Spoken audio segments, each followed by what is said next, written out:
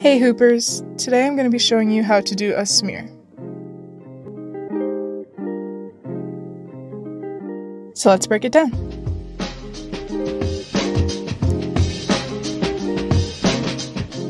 First, I'm starting with the hoop in my right hand. I'm using an outside grip so that when I swing the hoop in a horizontal motion across my bottom torso, the hoop will then coin flip on the top of my hand. I have an open palm when I do this and let go, and when I swing, I hit the hoop on my left hip so it coin flips on the top of my palm. The hoop is rotating in between my pointer finger and thumb when I let go. The momentum of the hoop does all the work when you let go and have that open grip, so the hoop will rotate in between your pointer finger and thumb.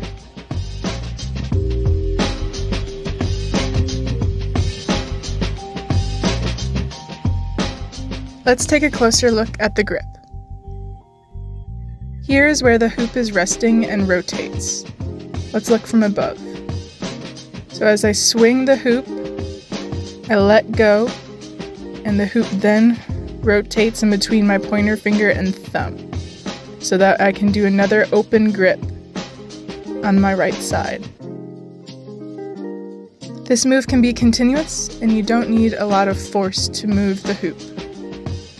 When you swing your arm across your torso to your left side, bring your right hand up over your head so that the hoop can do that coin flip and bring it back over to your right side.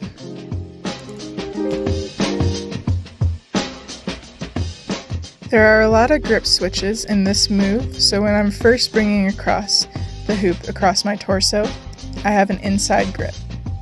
And when I grab it on my right side, I have an outside grip. I recommend using a lighter grip.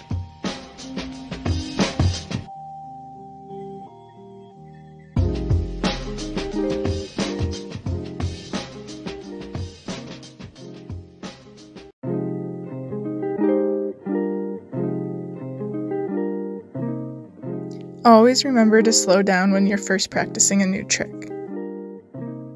And remember, play around and have fun. Happy hooping!